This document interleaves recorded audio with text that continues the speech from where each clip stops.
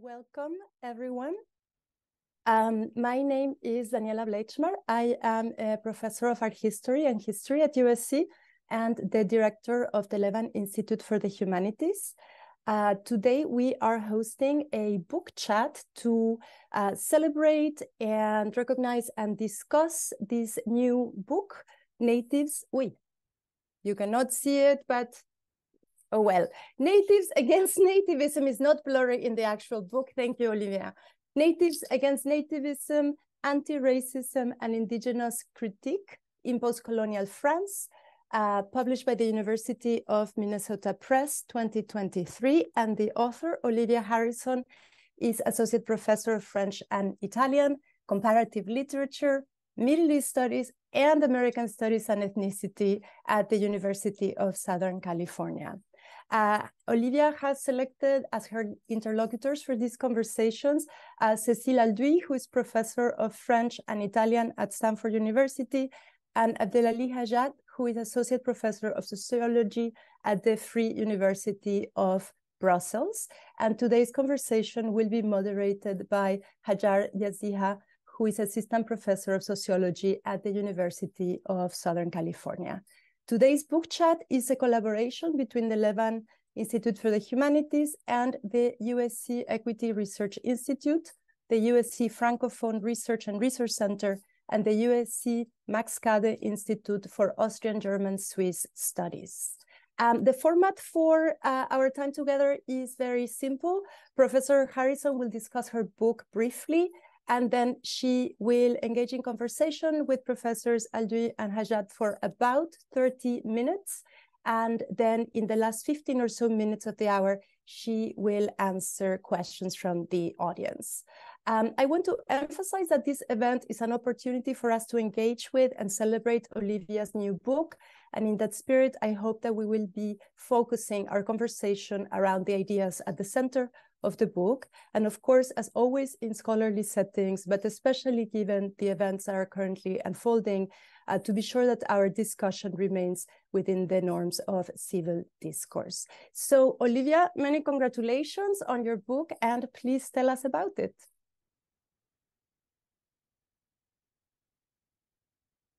Can you unmute? Thank you. Now I can. Thank you. I don't know. I couldn't do it before. Thank you so much, Daniela, for making this possible, having this book series. And I want to also thank Isabella Carr for all the help in making everything possible, and the whole team. And of course, Abdellali, Cécile, and Haj for being my interlocutors today, and everybody for being here. It's really wonderful to see friends and colleagues, even though I can't necessarily see you all yet. And I have to say I'm especially grateful for this opportunity to speak about my book and also to speak about Palestine, because of course my book is also a book about the Palestinian question at this moment when speech surrounding Palestine is undergoing various forms of interdiction here in the US, but also in France, which is the focus of the book, and also in other parts of Europe like Germany. And I was just talking to a student from Vietnam who was telling me that in Vietnam, it's not possible to demonstrate for Palestine and so forth. So I'm very grateful for as you say, the space to have an actual conversation in a context where events are being canceled, including our colleague Viet Huen's talk at the New York City Y and so forth. And, I think, we can talk about the impact that has on our intellectual work, of course, and it does have an impact, right? The climate currently has an impact, especially on people who are not tenured, so students, contingent faculty, and so forth. But there are also maybe more sinister consequences as well. And so I was just I wanted to bring up, for example, in the French context, the arrest of a feminist militant from Gaza, Mariam Abudaka. So I just read that the Paris Tribunal reversed her arrest. She was under house arrest. She was going to be expulsed and returned to Gaza. That's been reversed. I'm not sure what she's doing right now, but so we're talking about sort of real kind of geopolitical consequences for anybody who is invested in what's happening in Gaza right now. And I think that so I'm kind of beginning with a preamble because I think it's important to situate actually the research that I do and that I'm bringing forward in this book, because this particular example of Mariam Abu Daka's arrest and which has just been reversed is in the context in France of a proposed law that would make it even easier to expel immigrants from France on the grounds now of quote unquote behavior not compatible with French values, unquote.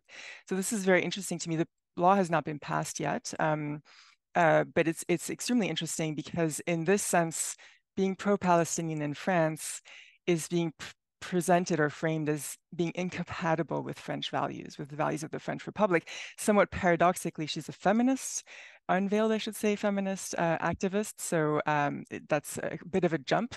But I think the conclusion that we can draw from that is that still today to be pro-Palestinian in France is in fact to be somehow dangerous, right? And to be associated with potentially terrorism. So without conflating, you know, the kind of urgency, the gravity of what's happening right now with this kind of longer 50-year history that I look at in the book, I think it's important to draw those connections. And as Abdellali Hajjat, who's worked on and published on this, knows, in the early 1970s, which is where the book begins, immigrants to France were being expulsed and sent back to their home countries because they were pro-Palestinian. So, you know, there seems to be a history that needs to be told here. And so that's partly what the book is trying to do. It's partly an attempt to historicize anti-colonial solidarity with Palestine, and also to explore what the Palestinian poet Mahmoud Darwish calls Palestine as metaphor, which has you know, resonance well outside the vanishing borders of Palestine. So in the book, I focus on the intersection of pro-Palestinian activism and the migrant rights movement in France from the early 1970s all the way up to the present, and it's a story that continues. And I have a very wide-ranging corpus. So just to say a few things to give the audience an idea of the text that I look at. I look at the ephemeral publications of the Palestine committees, the Comité de soutien à la Révolution palestinienne, which Abdellali Hajjat has worked on, and opened that door for us to work on this topic. And the Arab workers movement, the Mouvement des Travailleurs Arabes, which came out of that movement for Palestinian rights in France, which was also a movement for migrant rights. And it's really the beginning of the migrant rights and the undocumented migrant rights movement in France. I look at novels and plays that were written by the children and grandchildren of North African immigrants to France, so-called Beur and banlieue literature from the 1980s to the present. I have a chapter on Jean Genet's Palestinian writings and also his writings about migrants, which are less well known. Jean-Luc Godard's Palestinian films and also the figure of the Native American in his films. And finally, contemporary novels and artworks that make the link between the so-called migrant crisis in which we are still living and the Palestinian questions, to historicize the migrant question in relation to Palestine. So what I show, or what I'm trying to do, but through all these case studies, is to reveal the ways in which Palestine really has been central to the migrant rights and anti-racist movement in France for the past half century. The texts that I study articulate what I'm calling indigenous critique, and it's a term that I'm sure we'll have a chance to talk about more, for basically to reactivate anti-colonial critique in the present that we too quickly call post-colonial, of course, in relation to Palestine, also in relation to the question of indigeneity, actually. And so I look at the twin figures of the Palestinian and the American Indian, or the l'Indien in French, in this anti-racist literature. And so what I'm trying to do as well, and this is, I think, has urgency in the French context, but I think can be thought about in similar terms in the US context, is to historicize anti-racism, right, as something that actually has a history, a long history, complex history, and it's not, you know, it didn't just fall from the sky, and to think about what activists in France have called the colonial continuum, le continuum colonial. Anti-racism was not invented or imported from the US. This is something that is frequently said in France, in French public discourse. And so the book is also trying to show that there's a long-standing French history of anti-racism in which Palestine plays a central role. And so here I'm really going against the grain of the ubiquitous notion that Palestine is a cause that is foreign to France, right? That it's an imported conflict, and that it matters only to Arabs or to Muslims, and there's a lot of slippage between those terms, as we know, and to the far left, the radical left. So recently, one of the terms that's been deployed is the term Islamo-gauchisme. I always slip up because it used to be Islamofascism.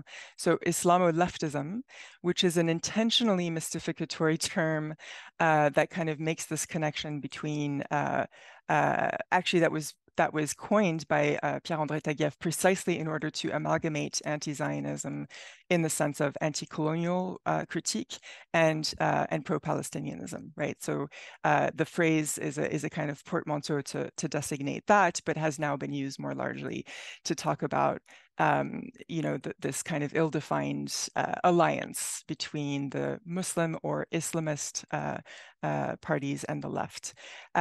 So Palestine kind of functions as a litmus test for, are you or are you not an Islamo-leftist? But I'm actually also reading Palestine in the sense of pro-Palestinianism as a reverse litmus test for Frenchness and for indigeneity. And so part of what I realized in writing this book in this really fraught, increasingly fraught context, both here and in the US actually, was that I would have to contend also with what I'm calling the appropriation or the recuperation of indigeneity as the grounds for nativist articulations of Frenchness, and in particular for anti-immigrant discourse, right? So coming back to kind of that first point that I make, if you're pro-Palestinian, then you're not really French, right? There's a problem of identity there. So one of the thinkers that has been really important for me in thinking about the politicization of indigeneity in the post-colonial context is Mahmoud Mamdani, who uses, so this is a phrase I borrow from Mahmoud Mamdani, the politicization of indigeneity. He's focusing in his work on the politicization of indigeneity in the post-colonial nation state. And for him, indigeneity is invented through colonial rule. And I'm interested in the politicization of indigeneity in you could say, in the post-colonial metropole, right? In the context of France in particular. And I want to just conclude my kind of opening remarks here so on the one hand, I have the through line that is really the through line about the intersection of anti-racism and pro-Palestinianism in France. But as I mentioned, I also contend with so the figure of Palestine, but also the figure of the American Indian in this literature, and the appropriation of indigeneity in nativist discourse. And so that was, in a way, the kind of what I was trying to draw attention to in the title itself. And I just wanted to conclude by my opening remarks by drawing your attention to the cover. Even though Palestine is not in the title, it is on the cover, in the cover image. And so I wanted to show you what the cover image actually is, because it's just an excerpt on the cover of the book. And this is the logo of the Mouvement des Travailleurs Arabes, or one of their logos from the probably mid-1970s, which is in the shape of Palestine. So you can see here the worker raising his fist, and he's shrouded in something that it could be a kufaya, a Palestinian headscarf. So I just wanted to say that as a way also to open the discussion, maybe of the place of Palestine in the book. Thank you so much. Thank you so much, Olivia. And again, congratulations. This is just such a powerful and important book. So we're all very grateful to you. I would love to first invite Cécile to offer some comments and questions, and then really open it up to the interlocutors and Olivia to have what I think will be a very interesting conversation, and much less formal than a kind of proper interview, much more kind of generative. So Cécile, please take it away. Thank you. Sorry, I thought I was unmuted. So thank you for inviting me to discuss this book. It was really a pleasure to read it. It was fascinating. I really devoured it. As you can imagine, there are specific topics that were specifically salient to me as a scholar of the far right and far right discourse, which was something I had already noticed, but you brought even more material to, on my side of the scholarly field, which is the inversion of anti-racist discourse and the appropriation of indigeneity and anti-racist and even anti-colonial discourse by the far right in order to dismiss not only migrants, but generations of families of migrants from France and disqualify them from French identity. So I'll come back to that, but I just wanted to highlight for the audience, a few, some of the qualities that I really appreciated in your book, and I hope it's useful for you as well. I think the one of the most exciting thing that you're doing is to bring this critical lens to the vocabulary that has been used both by scholars in the political conversation and by specific groups, whether they're anti-racist movements or the opposite side of the spectrum, around this idea of the connection between place and identity. And this is so crucial, of course, today, a people and the land. And, maybe it will echo in what's currently going on, of course, but this idea that there's a right place for some people to be, and conversely, some places, some people should be excluded from inhabiting some places. I think we could have an anthropological discussion of where this idea, in the course of humanity has emerged, but it has been historicized, as you mentioned, and politicized through colonization and beyond. And now we are at a turn of history, which is ironic in the sense that the entire colonial movement was an assertion that both displacing and populating other territories with appropriate, legitimate, in the name of grand humanistic values. Of course, the economic considerations were not as explicit, at least for the public, but very, very much present. And now that decolonization has happened, at least in terms of the division of state nations across the world, and of course, with the exceptions that are present in the current situation in Gaza, this same colonial discourse has been inversed, and nativists, and we could call them white supremacists, in different locations in Europe and the United States are now using anti-colonial vocabulary and the idea that the colonization is bad, basically, to prevent people from entering their borders and claim the very thing that they denied other, which is that a land could belong to a people. And we could discuss whether that idea that the land belongs to a people is one of the sources of many problems or something that can be upheld. But I would like you to continue to reflect on a few things. I found this critique that you're offering, which really tries to put a little distance between the scholar and therefore the reader, and the different organizations and actors that you study on all sides, to kind of develop the consequences of the usage of a certain vocabulary.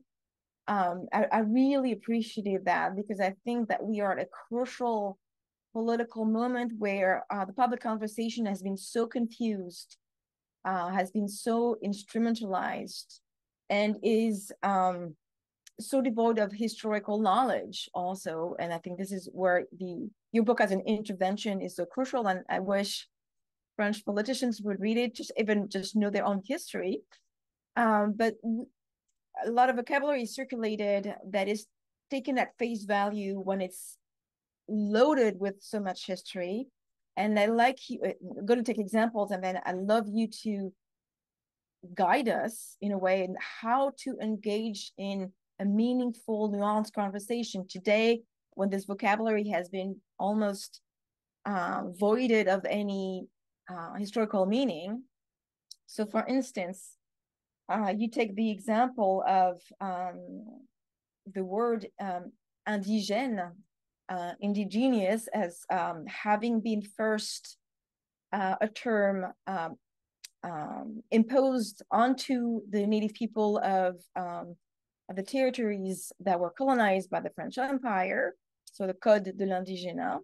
So it was both a stigma and a mark to establish a two-tier nation with an entire population with no right, the indigène, was tremendous amount of cultural stigma as well. And this term has circulated back and being reinvested by anti-racist activists pretty late in history when you think of it, you know, like just 15 years ago, 10, 15 years ago, to reclaim the complexity of their origins and of why they are where they are today and why they are excluded from where they are today. So those movements reclaimed the word indigène to say, we are born here, meaning in metropolis France, but we are also coming from the people who were labeled indigène in Algeria, in Morocco, in Senegal. And so the word in their public speeches and in films like the film Indigène is extremely rich and layered, and is an affirmation of this complexity and demand for the rights of being a native where they are. But now the same word is being used by the very old far-right movement, which has never ceased to claim always the same thing, which is only French by root. In the 1930s, they would have said French by race, because it was still a word that could be used in France, have legitimacy to be truly French and inhabit France. And so the word indigène has been used by people like Renaud Camus and others to shift the stigma and victimize themselves as the one who are being colonized today, with a complete erasure of what colonization means in the word colonized. And of course, you know, as you know, I've studied Eric Zemmour a lot, and just this word colonization has been completely drawn from any substance to just mean the presence of others on our land, basically.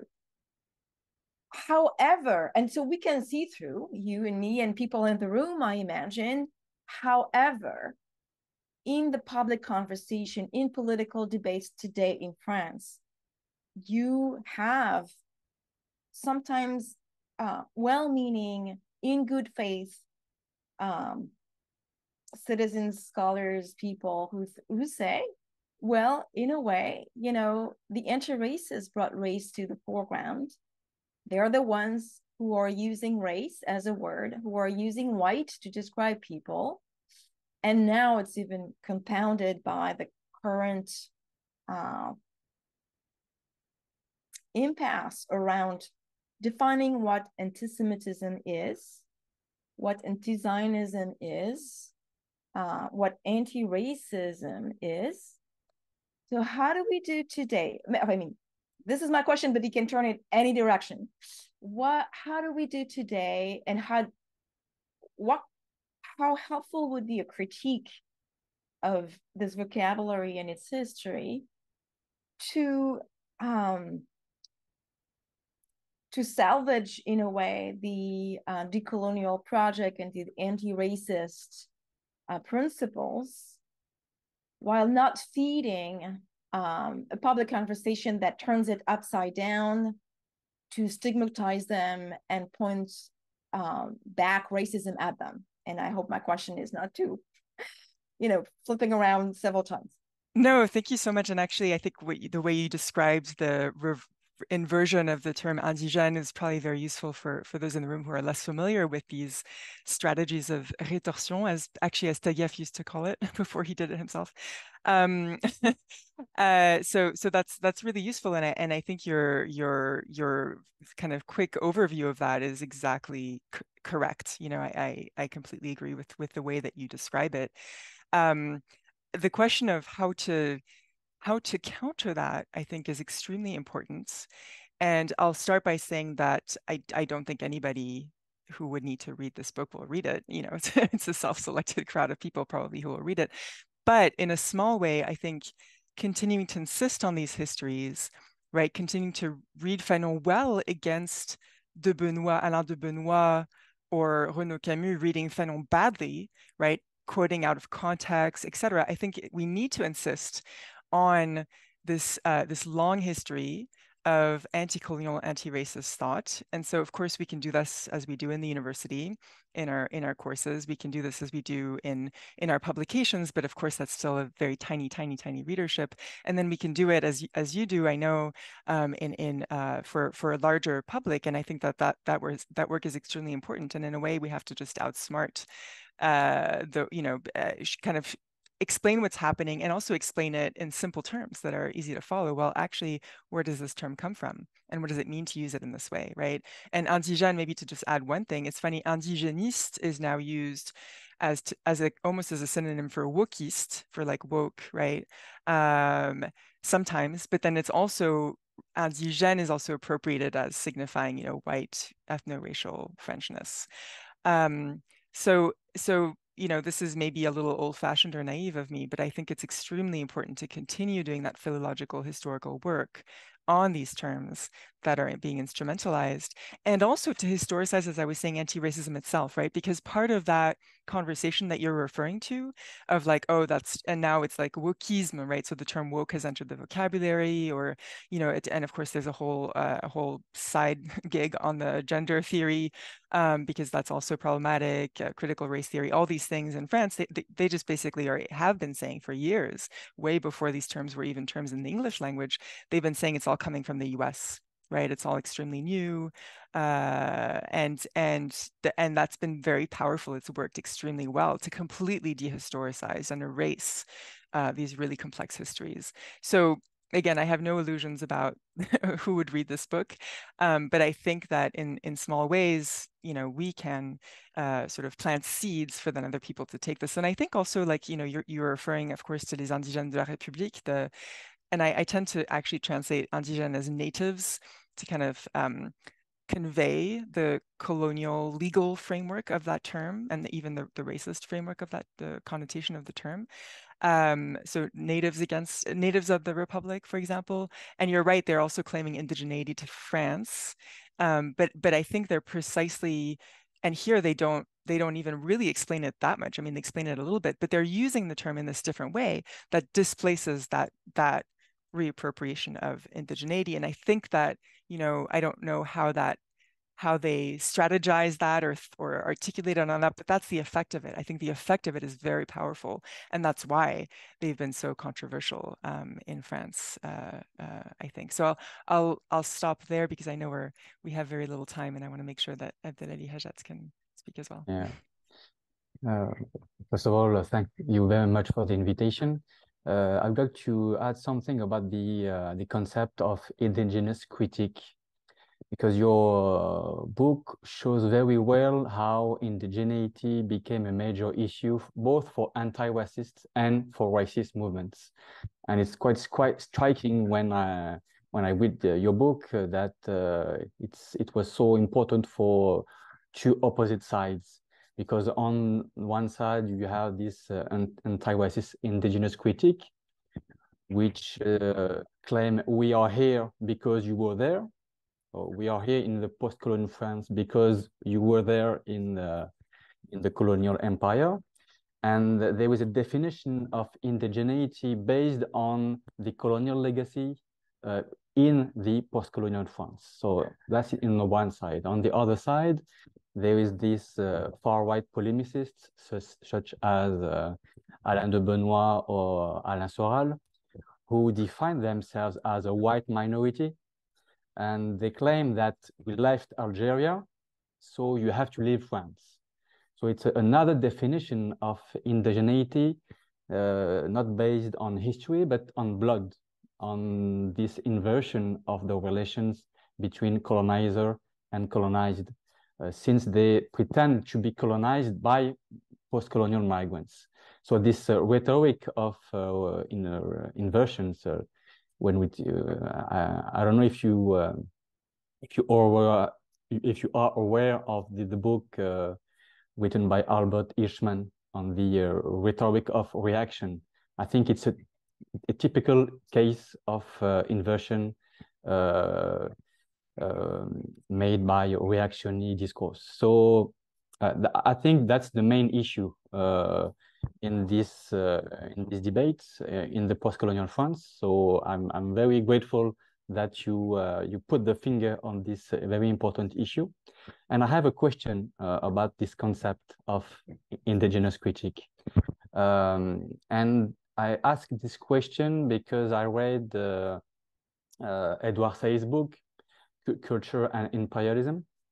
And he makes a distinction between two kinds of anti-colonial discourse, what he called this kind of radical humanism. And he referred to Frantz Fanon, to Wole Soyinka, etc. And he also used the term nativism, indigenous nativism. And it's related to the concept of negritude forged by Leopold Sédar Senghor. So my question is there only one indigenous critique? Couldn't we say that they are an essentialist way to define an anti-colonial discourse? And this issue of essentialism, did you find it in your book, and how can you deal with it? That's a great question. Thank you so much. And thank you for reminding me of the distinction Said makes in that book. I'll have to go back to it.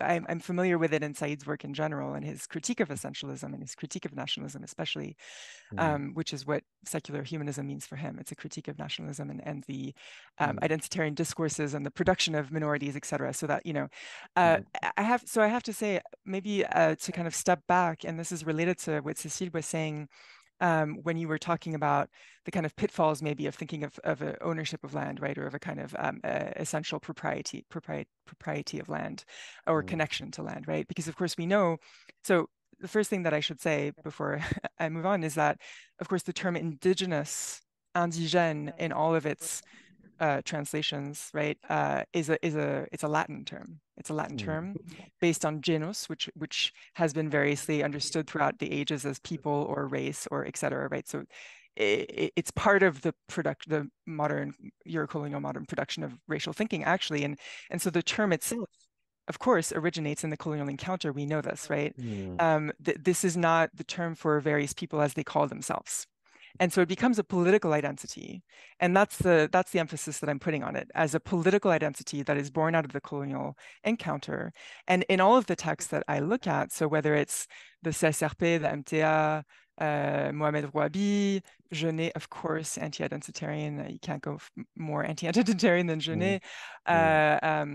With Godard, it's maybe more ambiguous, but in general, I am drawn to the texts that are precisely trying to dismantle and to undermine the kind of naturalization of any identity, really. And so that is in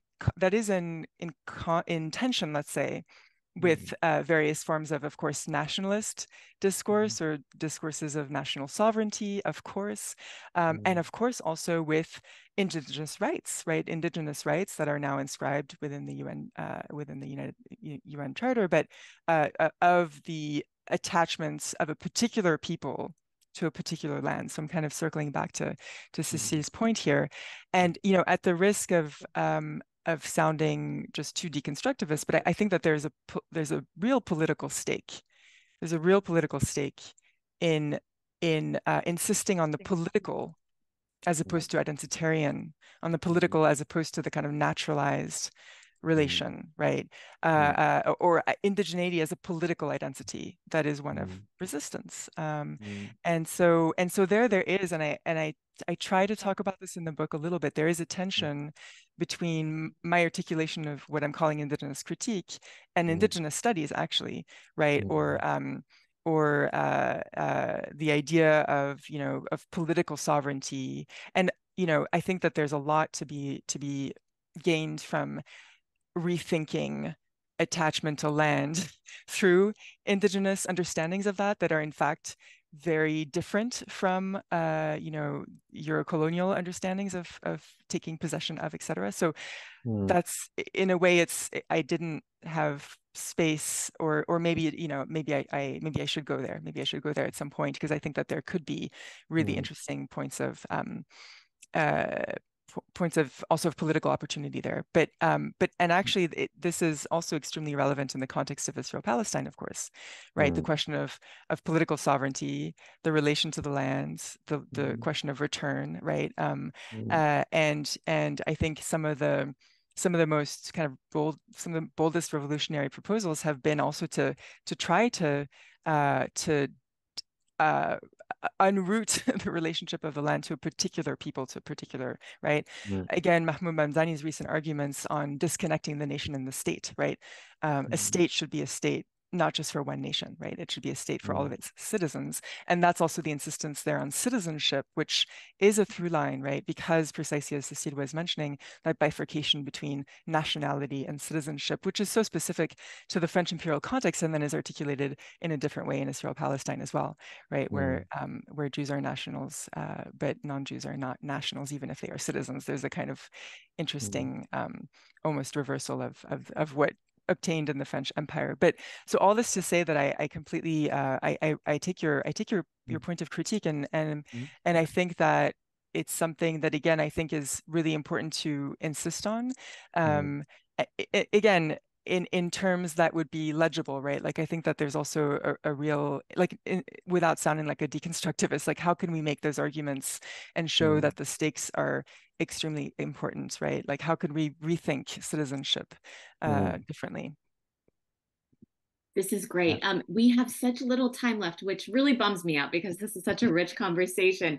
I want to offer both Cécile and Abdellali the opportunity to just kind of pitch one more question, maybe in conjunction, and then Olivia, feel free to close us out. Before we go to Q&A, that is.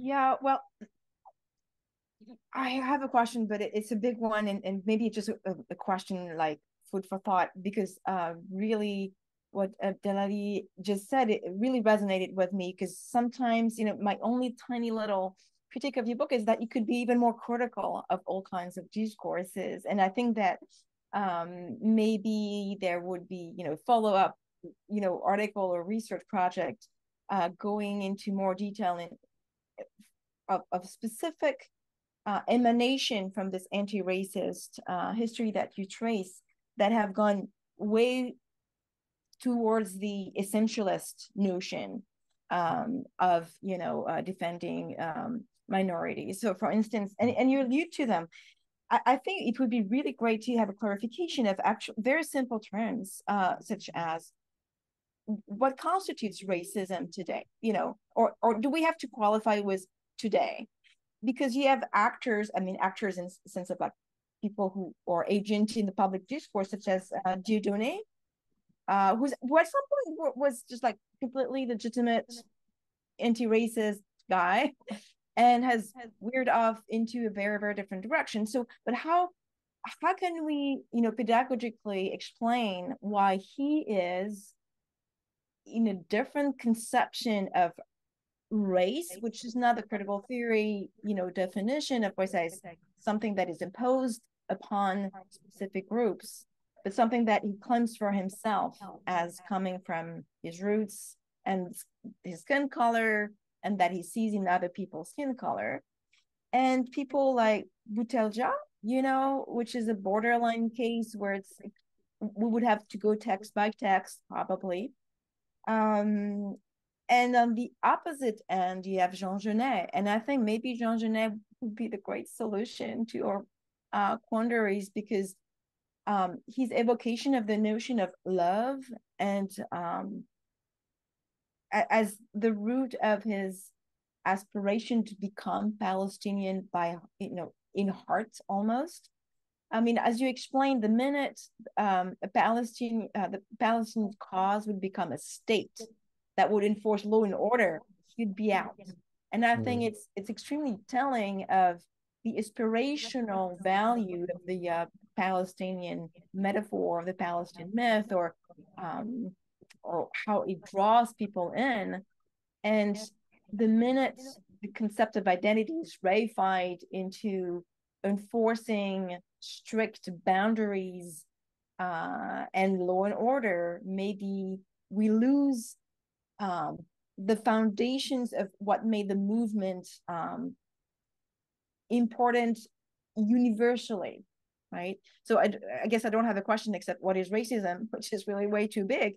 But I think that I mean, the quality of your book is that there's so much more to continue to think about after we've closed it. Yeah. Do you hear me? Yeah. I don't know, my webcam shut down, but I'm always here. I'm still here.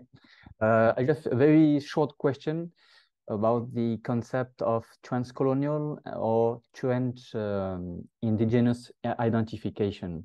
I think it's the other very important concept of your book. And I'm wondering why Palestine is so important. It's a simple question. And because there are other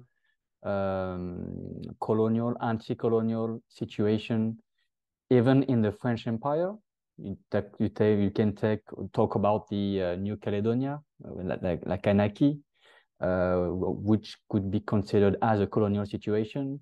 The Caribbeans also, they are the post-colonial migrants didn't really identify to the Caribbean movements. So yeah, I'm wondering why there is this centrality of Palestine in these kind of movements. Thank you both. I wonder if we should take a few questions from the audience, and then maybe I can tie some questions together, because as Cécile said, in fact, they're both huge questions that I've been trying to answer for 2 decades at this point. So yeah, should we take a few questions? Absolutely, yes. Audience members, please feel free to raise your hand and I will unmute you. And actually, I can start while questions are coming through. And there's no way that I can do justice to either of these really important questions, except to say that we might disagree a little bit, Cécile. So for me, Boutelja and Dieudonné are worlds apart. And Dieudonné is now doing the same kinds of inversions of discourse that we were discussing before. So he's just gone straight to the right, in my opinion. And I don't know that it's going to be useful to define race or racism at this point, honestly. I think in a certain sense, that's part of the problem, right? It's this kind of like, well, either we do need to define it or we don't need to define it, or should we take it out of the Constitution or not? Is it doing more harm than good? And to my mind, that those are all kind of dead ends. I think we need to talk about very specific questions like migrant rights, like citizenship. That's where I think the work can be done. And then in terms of why Palestine, unless there are questions that have come in, but feel free to interrupt me, Haj. Yeah, so my first book was on the Palestinian question in North Africa, and also why was it so important for Moroccans, Algerians, Tunisians after independence?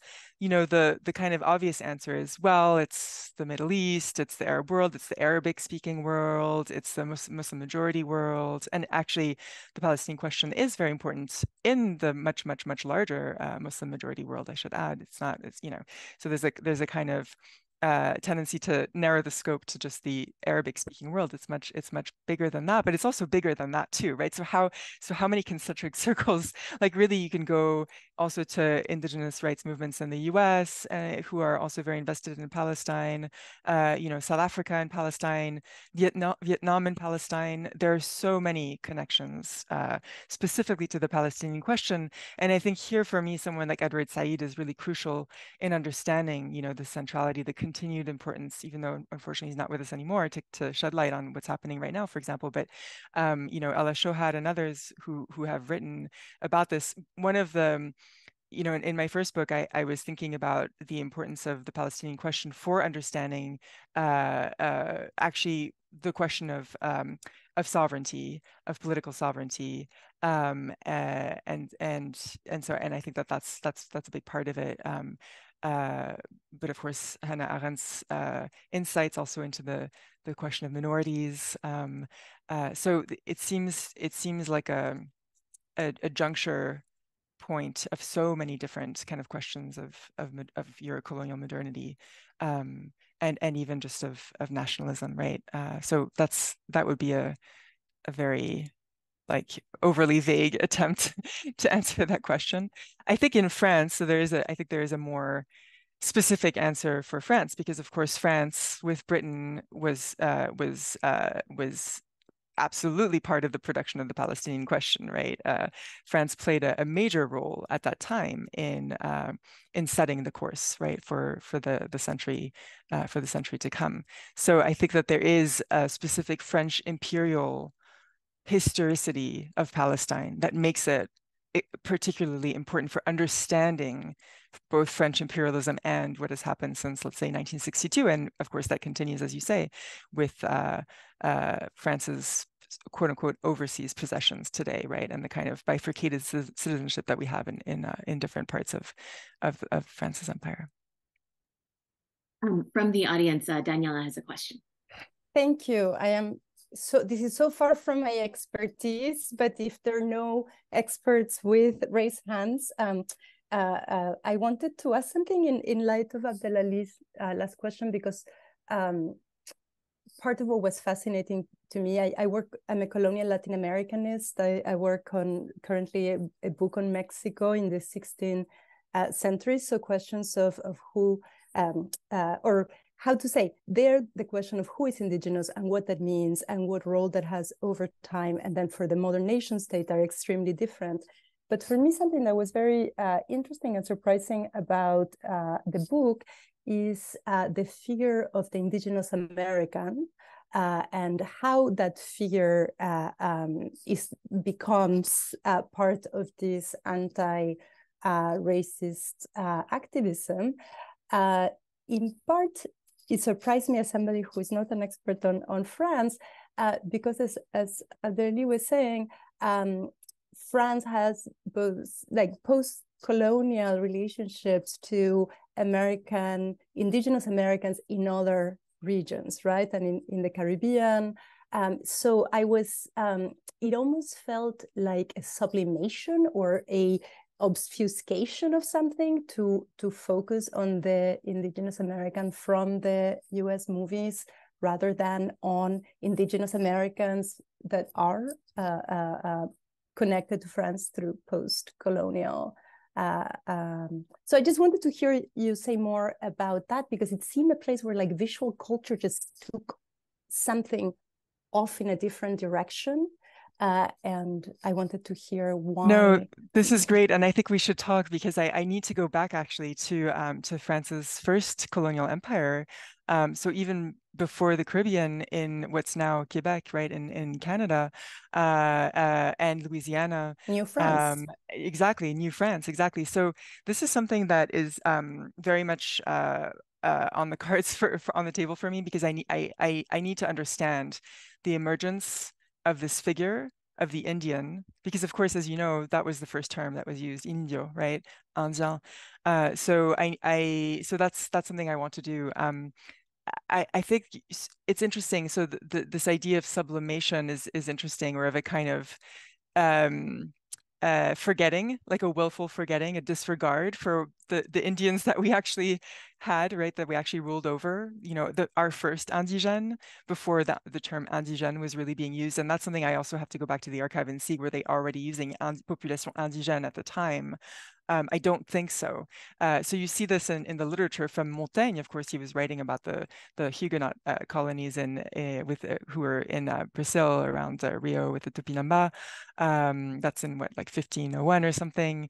But then, of course, in the actual colonies, which were also, by the way, settlement colonies, and that's something too that I need to understand better, is the place of settlements in the production of nativism. So this would be a 500-year plus history. What is the even imaginary, I don't want to psychologize it, but what is even the kind of imagination, right, of population replacement happening from those very early settler colonies? Again, before we even had the idea of a settler colony, but there were settlers there, right? And in fact, this is something I've been thinking about in a course I'm teaching on translating race. The very term colonisation in French, or the term coloniser, includes settlements, because the colon is the one who settles. It's the settler. It's not the colonist, the colonizer, etc. It's the settler, right? So I think that there's something really cardinal in settlement as a population, as a project of population replacement, displacement, genocide, etc. As we know, different forms that takes, right? But replacing one population with another, basically. And so this comes back in fantasies of great replacement, of course, but I think that there are many other places too where so I think I would go to where you're going to. There's a sort of erasure of that figure, but also an exoticization of that figure, and then a sort of almost romanticization, of course, you know, throughout the Enlightenment, as we know, right? And in that, and actually my advisor, Madeleine Doby from Columbia, wrote a book about precisely the figure of the Black slave and the figure of the Indian in French early modern, well, more 18th century literature. So these are questions that I'm very much grappling with. So thank you for that suggestion. Great. We have a question from Matthew. Matthew, let me unmute you.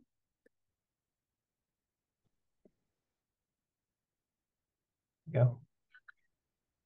Thank you. Can you hear me okay? Yeah, okay. Olivia, thank you so much for this book and for everyone for being on this panel. I'm glad, actually, Daniela, you asked that question. Let me authorize my question, because I was going to commit the sin of asking you to talk about something that's not really directly in the book. But the book sparks so many questions historically. I was wondering what other kind of threads you might be picking up on in the earlier and more immediate, well, the earlier colonial history in North Africa, the well-documented French obsession, I would say, in ethnographic practice of deciding who was really indigenous to North Africa and differentiating Arabs and Berbers, trying to document the sort of degrees of mixing and pure Berber tribes, and then making political and policy decisions based on those kinds of ethnographic distinctions. And then that's also resonating in lots of new and impactful ways in current politics in North Africa as well. So I'm wondering, you know, how you see the kinds of conversations you're looking at in France refracted in interesting ways, both in contemporary North Africa and then also in the colonial period historically. Thanks so much, Matt, and it's great to see you. And thank you for that question, or that suggestion as well. I realized that I needed to provide this greater frame, right, to basically talk about anti-racism in the context of nativism and to try to provide a colonial genealogy of nativism. And so I tried to gesture to this a little bit in the introduction, but again, this is kind of where I need to go next as well. So in going much further back, but also to 19th century Algeria, right? And as I mentioned briefly in the book, the Indian Wars were an actual model for what the French army was doing in Algeria from 1830. They were actually looking to the very wars that were happening at the same time for the conquest of the West in the US and saying, well, either we should not do this or we should do it. And so there, certainly to kind of come back to that, the colonial, almost immediately legal definition of the indigenous, right? Because it's almost immediately codified in writing, right, in documents. Of course, the other terms that are being used are les Arabes, les musulmans to an extent, but there's immediately, of course, they realize that there aren't only Arabs and there aren't only Muslims, and in the definition of what those groups are, right? So this is very much part of that colonial kind of legal classification of the indigenous populations, as you say, exactly, and not just in Algeria, really in any colonial field. We know the importance of anthropology as the kind of cultural arm of the various military expeditions. So this is absolutely important in terms of you know, again, to gesture to Mamdani's argument on the politicization of indigeneity in the post-colonial nation state. I think this is extremely relevant. It's not the focus of my work right now, because I'm focused on, unfortunately, I'm focused on French nativism. But at the same time, I think that that one could go much further. And this is, again, looping back to Cécile's original point in really problematizing the naturalization, right, of precisely of colonial legal identities, which have become, as we know, the grounds for post-colonial, you know, identities and identicide in various different forms. So I take your point, and I think that there's a lot of work to be done there, and so it would be good to be in conversation with the work that is being done there, but perhaps also, in fact, and maybe this is what you're suggesting, I can also kind of try to pitch that the importance of that work in terms also of the global South, and you know, and in terms of Palestine, Israel, and right, so that the stakes are extremely high in a way everywhere for the aftermath, right, of the colonial production of indigeneity in a kind of, you know, perverse sense. We have time for, I think, just one more question. I want to leave it for the audience if anybody wants to snag it. Otherwise, I'm happy to selfishly take it. Okay, so Olivia, I'm going to ask you the question that keeps me up at night, because like I said, I'm being selfish right now. It's one that I have been thinking about so much with your book. I think a lot of the analogies between our work, thinking about, you know, these movements to co-opt and erase the past and distort it, use it in the service of power. And what keeps me up at night is thinking about solidarity politics. And so thinking about your book specifically, what you observed, you know, through this long trajectory, what do you see as, you know, some of the, I guess, hopes, maybe the limits of a solidarity politics, thinking about here? I mean, there's so much potential in transcolonial thinking about a transnational solidarity politics, but clearly we see the limits as well. So I guess that's just a very broad and loose question to kind of give you the final word of like, where do we go from here? I love that you're asking this question precisely as the final question, because I think it's also important to be future oriented. And I know we have very little time, but I think maybe the one thing I would leave you with is the importance of what Jacques Rancière calls the cause of the other. So advocating for a cause that is not your own. And I think that's kind of if I see a through line in the work from the first book to this book, it's that it's precisely trying to disrupt a kind of self-oriented cause, right? To disrupt this idea of identity in the transcolonial, as and Abdellali pointed out, the transcolonial identification. So identification with the cause of another. That's not actually my cause, right? Yeah. I'm afraid we are at time. This went by very, very fast. First of all, congratulations, Olivia, on your book. And many, many thanks to Cécile Alduy and Abdellali Hajjat for accepting Olivia's invitation to discuss it. Thank you to Haj for moderating. Thank you all for coming. We have 10 more book chats this academic year, and I hope you will join us as we celebrate other publications by colleagues at USC. Our next one is on November 14, when we will be talking about Greg Tallman's Theocritus, Space, Absence, and Desire. Thank you all, and congratulations, Olivia. Thank you so much. Thank Olivia. you, everyone. Bye. Bye.